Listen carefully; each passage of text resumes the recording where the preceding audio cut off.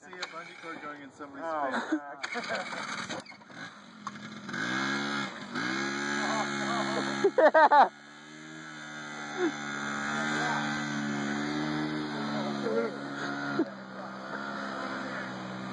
Oh, fuck. This is so fucking dangerous. Oh, yeah.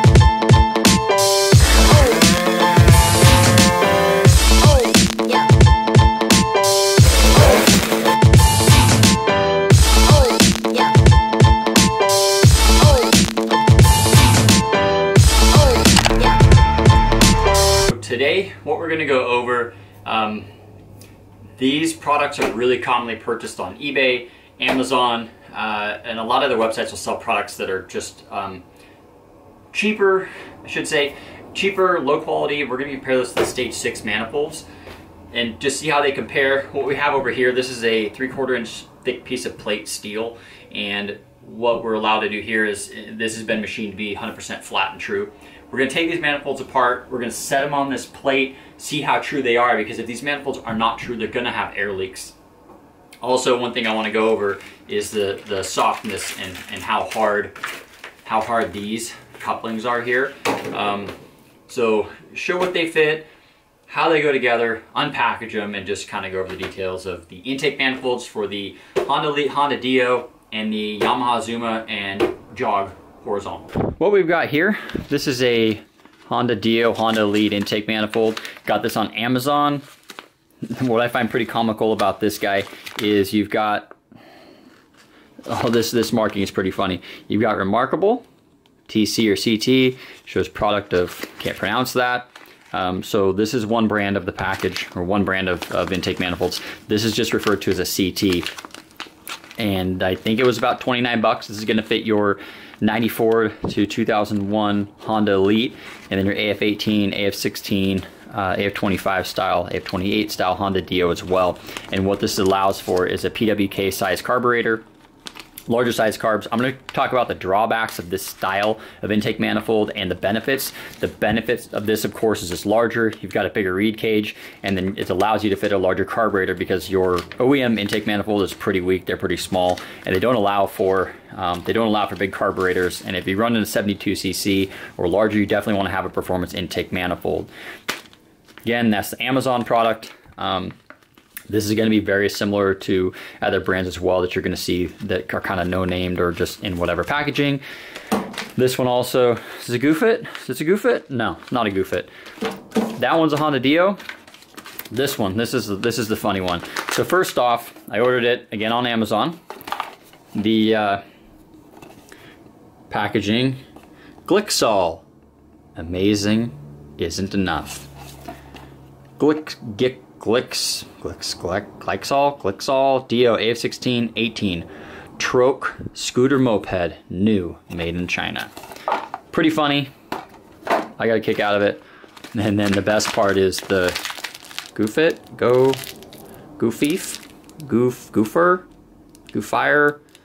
GooFit, good fitting GooFit. And then same kind of generic packaging on here as well, made in China. We're gonna go ahead, open this guy first. Same thing with this is gonna be your Yamaha Zuma, horizontal Minarelli. Again, it's gonna allow for a larger carburetor. First thing you're gonna do is take this keychain. Oh, here's Facebook deal. You're gonna take this keychain and put it on your bike because it's really cool. And it's good fitting. So that assures you that it's not only a goofer, but it's also good fitting. So whatever you put it on, it's gonna fit good. It's gonna fit good, and it'll probably break pretty quickly. So we'll just throw that away. First off, you take a look at the casting. Of course, it's definitely, is that dirt? What is that? I don't know. It's a little crusty. I've seen worse, but it's definitely not good.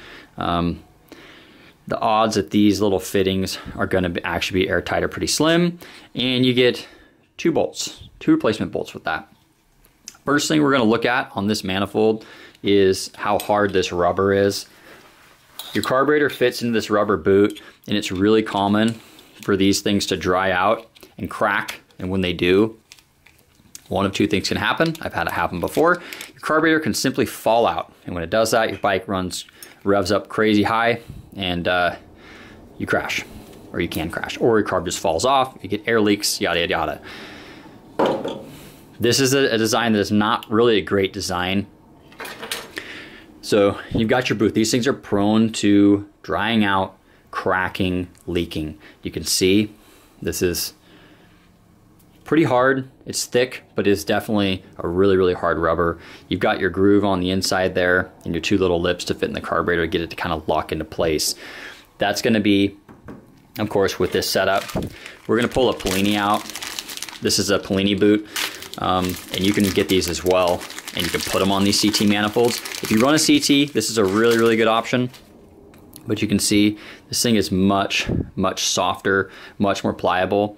The other thing is the lip that holds your carburetor in there is definitely deeper and thicker, more robust than the GooFit. I'm gonna call it the GooFit. Also, it's got two spots where your hose clamps fit in place so they're not walking all over the place. But in general, it's definitely nicer quality. It's much softer. I'm squeezing that thing as hard as I can with these fingers. Same with this. This thing just squeezes down much better. So much more pliable rubber, which means it's gonna last a lot longer. It's gonna seal better. And this guy's, they're gonna dry out. A lot of times guys will over tighten these and they'll kind of swell up if it's cracking or whatever, especially guys in Florida and areas where you've got the humidity and heat. These things they're toast fast, where these Polini ones are definitely better. So if you're running one of these manifolds, this is a really good upgrade. These things are just, they're just junk. But again, I'm not trying to just bash products in general. What I'm trying to do is just show you the difference and show you that you get what you pay for with these products. And if you get it, just be prepared. This is what you're going to get. So again, this is I think this is like $30, and this was about the same company, two different suppliers. This guy, what I find comical about this is they give you a gasket here between your intake and reeds, but you're left with no gasket here. And this is going to be the gasket that's going to break, of course, because that's on your engine, which is going to see heat. So when you go to replace it, not only are you going to have to buy this, but you're going to need to buy a gasket as well. Guessing $6 to $9 at your dealer. So $29 for this shipped, and you're going to also need a gasket as well. So say you spend $29 on this guy, this thing fails prematurely, you're going to spend $10 on this guy as well. So you're $39, $49, about $49 to have this thing with your extra gasket and a better boot as well. We're going to take this apart and we're going to put them over here on the steel, and we're going to kind of see how true these manifolds are. So let's go ahead and take the GooFit number 1 and see if it is indeed good fitting, as a keychain says. Reed cage, pretty standard stuff. One thing I've noticed with these style cages is they get really brittle. I used to buy these CT manifolds back in the day, and I remember just taking these out of the body, and it may happen on this guy, taking these out of the body, I've had them be tight and they literally just explode when you take them out. It's pretty common this plastic will just crack, fall apart, get sucked into your engine. And just in general, you can see the quality's pretty poor. The casting or whatever this process is, you see chunks of plastic just hanging off there, pretty common. And then you've got some nicks and whatever, big spare little chunk hanging off here. Definitely not anything to be super happy about.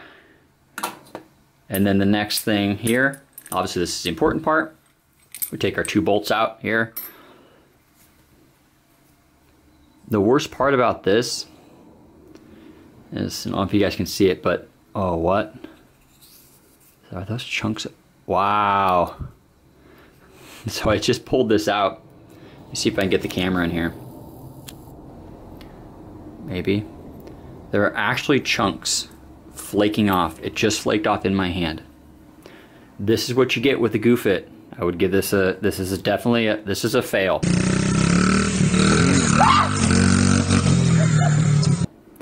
That is a little chunk of aluminum plating or chrome plating or whatever this stuff is. This is what you get. That's going to go into your motor. Okay.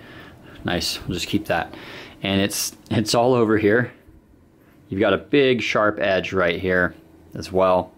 Another sharp edge right here. It's really hard to see, but this, all in this area, you've just got this, just chunks of plating or whatever this stuff is. It's just falling off as you touch it.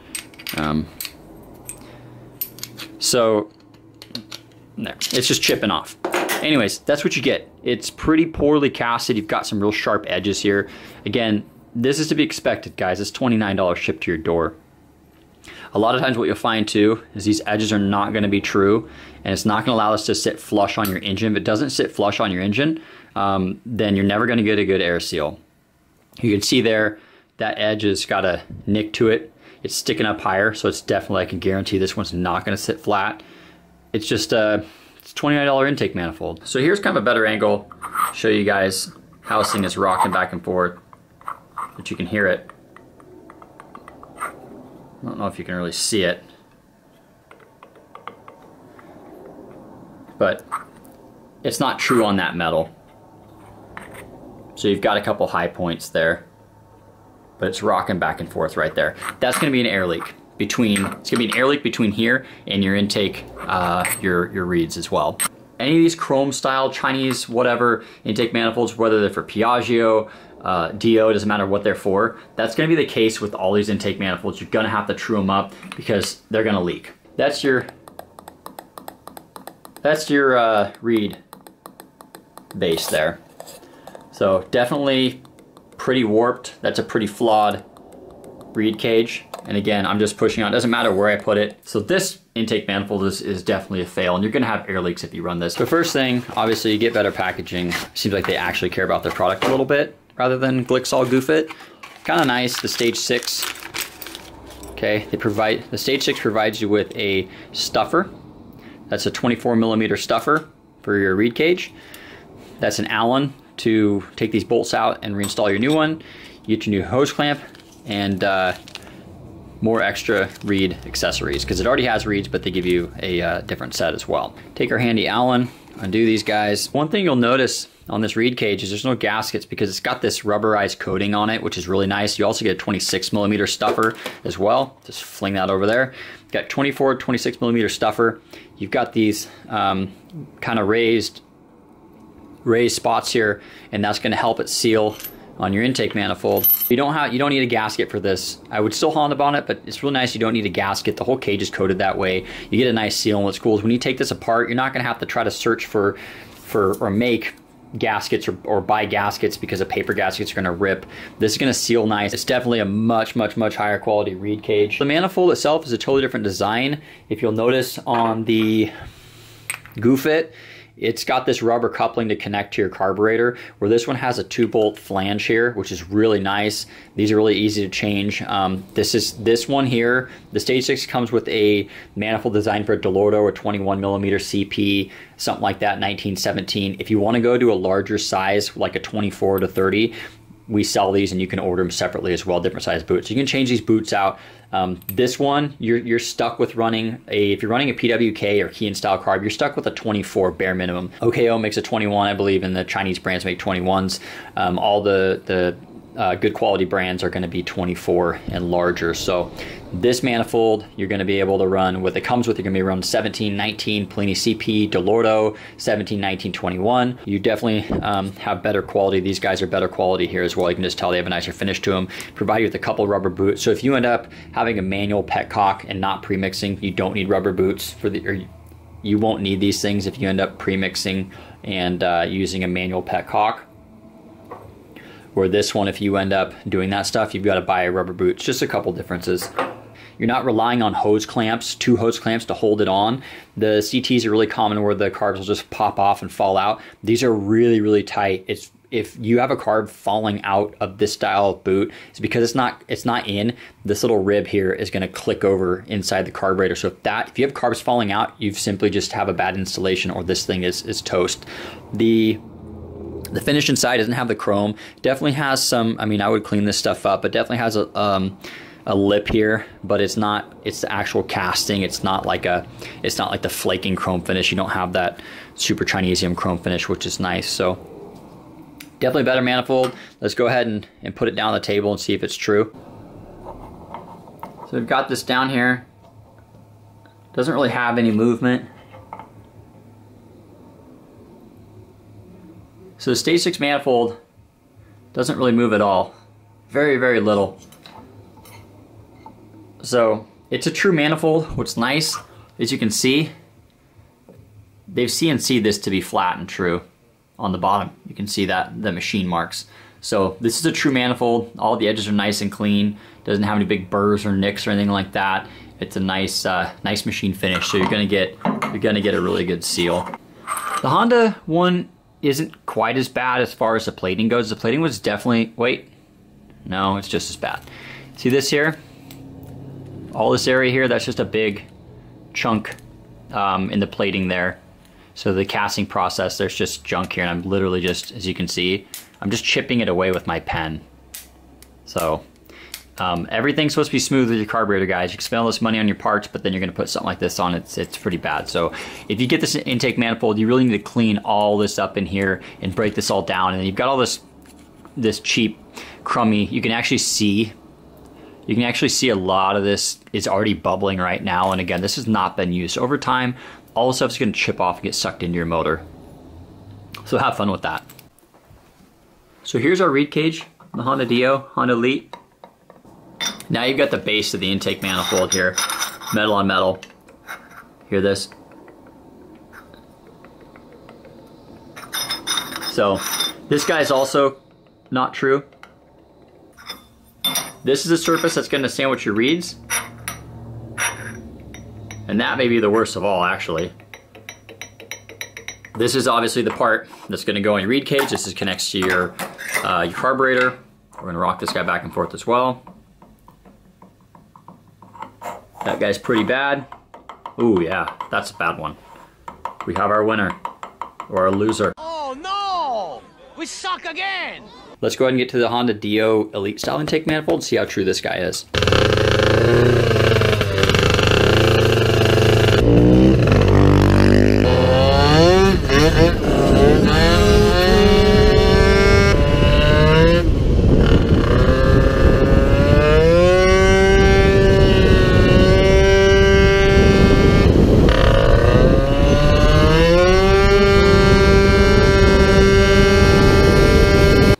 We've got the bolts removed from the manifold.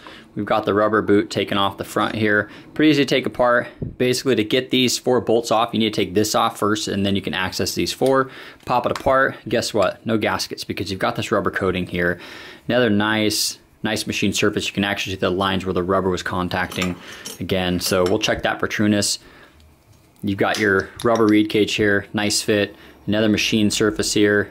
And another machine surface here. You can see there's no scratches and gouges and chips and all that good stuff. All these manifolds could definitely use cleanup as well, but this one definitely has nicer, smoother casting in here as well. It's just a better quality piece, and it looks to be really true. Get it on here. Got no real movement that I can see. Nice and true. I mean, it makes sense. It's machined surface. But that goes down to the engine, and this goes to the reeds. I don't really feel any play here either. Maybe a tiny bit this way. Maybe. No. It's pretty solid. They did a good job. And again, that stage 6, I don't think they even really like us very much, but I'm not doing this for any brands or payment or anything like that. This is just to kind of give you guys information on the different products and the problems you're gonna run into. So both these sides are true. Makes sense. Obviously it wouldn't be machined like this if it wasn't true. You've got nice smooth angles here. You don't have any super Chinese plating falling off there. This is leaps and bounds better than the Changtao Goofit over here. It's rock solid. They don't rock around. They don't rock around or move at all. Overall, the difference, you know, these are about twice the price is what you're gonna pay with one of these guys, what you're gonna pay for one of these guys over here. And it doesn't make, in my opinion, it doesn't really make any sense to spend your 30 bucks over here and have just something that's gonna be such low quality and provide you with hours of extra tuning due to air leaks. Again, you can eliminate that by by sanding it and filing it flat and true. But if you don't want to go through that process and you don't want to start off with something that's already a turd to begin with, you're polishing a turd, which I think you can actually polish a turd and make it usable, but you've got an unpolished turd to begin with, where this is just ready to go. Unbolt it. This guy's ready to go. Take it out of the box, pop it on, and go. I would still use Honda Bond on all these mating surfaces. If you guys are interested in the GooFit manifolds and you're kind of the type of person that really likes air leaks and likes chunks of whatever, Chinesium plating falling off in your engine, that's a really good fit for you. If you like to blow up cylinders and whatnot and have air leaks, this is definitely what I would recommend. If you want something that's good right out of the box, something that's going to work good, get yourself a good brand name manifold and not a GooFit. Get yourself a Stage 6, a Polini Melosi, something like that. I probably sold 1,000 of these manifolds combined and don't have any issues with them. Nice thing about Stage 6 is if you call and say, hey, you know what, this coating here had a rip in it or whatever. Actually, you don't call Stage 6, you call me. I'm going to give you a new manifold. I'm going to contact Stage 6. You know, yep, no problem. We're going to take care of you. We'll give you a new manifold. If you try to contact GooFit, they're going to send you another junky manifold here. And they'll probably send you a couple because these probably cost $1.50 to make, because 50 cents is a child labor, and then the dollar is going to be for the actual manufacturing process. But these are great manifolds. Stage 6 are great manifolds. We have different brands as well, but really good luck with these guys. And again, I chose these guys because I wanted to compare the two different designs. Now it's time for me to clean up my mess. Hopefully this sheds some light on the different intake manifolds, the different types and whatnot as well. Give you guys some information and some insight into the differences and what you're getting and what you're paying for as well. Thank you for watching. You guys have questions, hit us up and let us know. We're gonna start doing some more comparisons like this because it's nice to get the stuff out of the box and on the table. I'm happy to make a mess and clean it up for you guys, and then you guys can get some information out of it. So thanks for watching, subscribe, share, and post below what you guys would like to see next.